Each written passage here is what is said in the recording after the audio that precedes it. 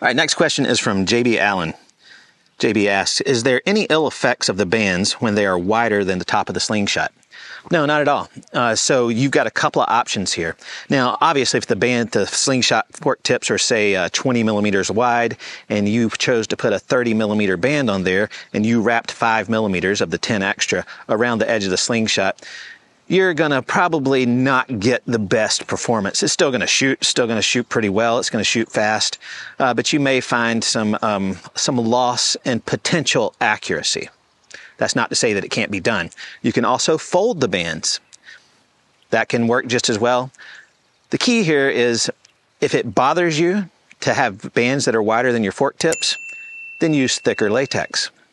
If it doesn't bother you, either fold them or wrap it around the edge. Don't sweat it.